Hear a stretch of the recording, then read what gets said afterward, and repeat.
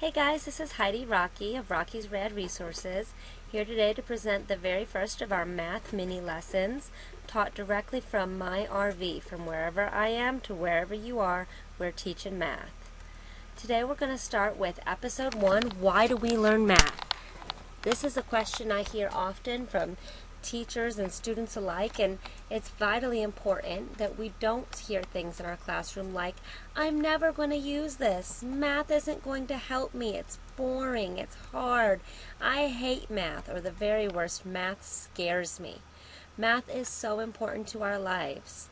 And so throughout this series, I would like to change all of these awful sentences into things like, math is used by adults every day, because it is. It's used every day by me and thousands of other adults around the world. Math can help make you money and help you keep the money that you've already made. Math can be fun. It's logical. I want to start hearing kids say, I love math, and math is awesome. And in order to do that, we have to know why we learn math. Okay, we learn math because we use it every day. It's important in things like cooking, things like catching a plane on time and traveling and figuring out the distance that we've traveled, why we've traveled it, and how far we've traveled, and how long it's going to take to get there. It's important in planning a birthday party. In order to plan a birthday party, there's so much math that's being used. Figuring out how long, figuring out how many balloons you need, and how many paper hats, and the amount of food that you need, what your budget is going to be, whether you're going to be able to stay inside that budget.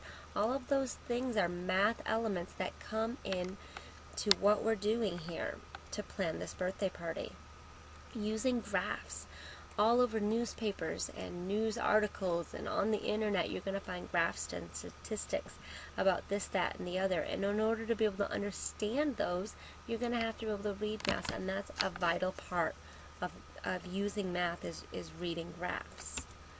So right now I'd like you to go ahead and take your sheet, your reference sheet, glue it into your notebook, and read down some of these topics, some of these things that are part of using math. We use math every day when we cook, when we shop, when we travel, when we measure, when we sort, we tell time, when you spend money. Every time you go to the grocery store, you're using lots of different math. When we graph information, when we look at shapes, when we're planning on building a building or designing an art piece, that's all math. Okay, down at the bottom, we've left a few blanks for you, and go ahead and see what you can fill in. I'll give you a couple of seconds to fill in on your own, and then we'll give you some suggestions here as well. One thing that you can put on there is planning and drawing the designs for a building. If you want to be an architect, if you want to be an interior designer, if you want to do any of those types of jobs where you're designing how things are going to look like, whether it's the inside, the outside, or just one room, you're going to use math all in there. Not only measurement, but calculations and fractions. All of those important things are needed in order to design just about anything. And the same goes for designing clothes. All of those fashion designers, they have to know how to measure things perfectly. They have to know about correct proportions, making sure that everything is drawn to scale, so that when it's actually being created, you have that perfect design. You don't have one sleeve 10 inches longer than the other because somebody mismeasured. And any office job, whether you're working at a school, whether you're working at a bank, whether you're working at a store, especially stores. Stores are all about math, whether you're buying things from them or selling things in them. Any type of business-oriented job, you're going to use math every day, sometimes all day, every day. So if any of these seem like jobs that you might be interested in later in life, learning math is a very important skill to get down and get started on right now. In addition to being important and being something that we need, it's also a fun thing. We use math every time we solve puzzles. All of those critical thinking skills that go into doing a jigsaw puzzle or doing Sudoku or any of those fun things, that's math, that's critical thinking, that's problem solving. It builds our brain, it makes us stronger, it makes us smarter, it allows us to make new connections. I mean, realistically, math was the reason behind the design of the pyramids. It couldn't have been designed if all of those blocks weren't perfectly sized, weren't structured completely the way that it needed to be. Math is what gets us from A to B. I don't know about you guys, but I love to travel. I love to be able to jump on a train and get to my next destination, or grab an airplane and check out a new city. But I can't do that if I'm worried about this train hitting another train because nobody figured out the elapsed times correctly and there's two trains on the tracks at the same time. Math allows me to travel, allows me to know that I'm going to be safe when I get there. It allows me to tell the person who's coming to pick me up what time they need to be there. All of those fabulous things. The people who design roller coasters, raise your hand if you like roller coasters. I'm a big fan of roller coasters. They have to do really, really precise calculations to make sure that you're going to have enough speed to get you up to the top so that you go all the way around. You don't come riding back when you're not supposed to.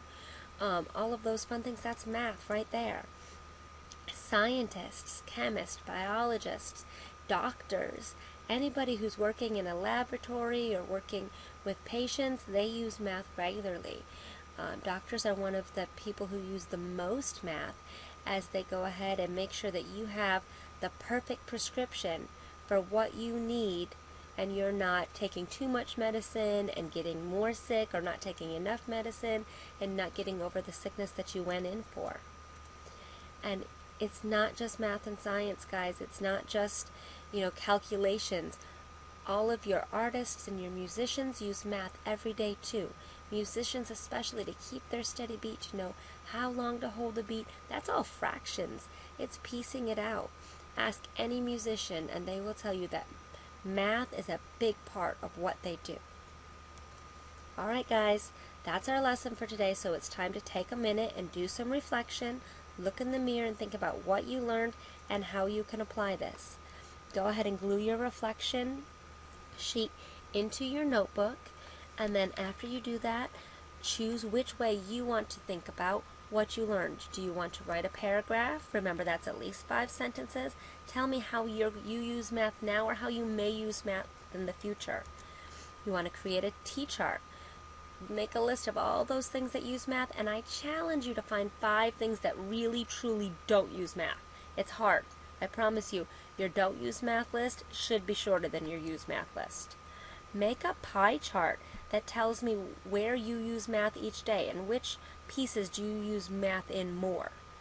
Okay? Draw me 5 pictures of yourself using math, you and your mom, you and your family using math every day. Be sure to label the pictures. Pictures aren't enough. I'm going to need some words there, and I don't need high art.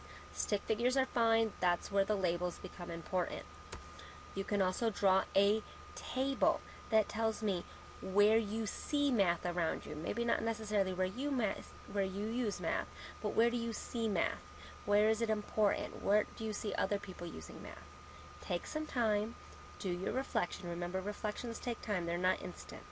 And then once you have finished, be sure to look at your reflection evaluation and make sure that you have shown thinking about this week's concept, that you have followed all the guidelines that are being asked of you, and that what you have in your notebook is going to help you next week or the week after when you come back and you want to remember what you learned today. Alright guys, thanks so much for watching. Be sure to come back for more math mini lessons. This is just the first in a long series taught from RIV, our RV, where we are to where you are. Learning happens everywhere.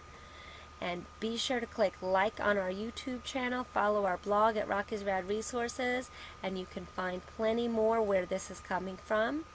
Also, if for some reason you don't have the sheets that I've showcased in this lesson, the link is in the description and you are more than welcome to go ahead and download them.